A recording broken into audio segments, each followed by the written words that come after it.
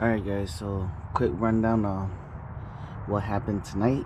Okay, so first of all, the coil and plug kit, it's not the cause of this. So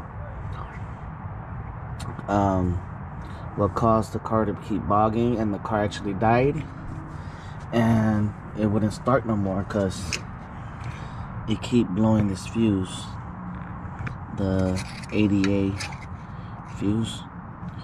Keep blowing this fuse because now something's grounding now, and I remember that I had this problem before, keep having misfiring, and so it was actually the alternator and the damn radiator that was touching each other, that bolt down there.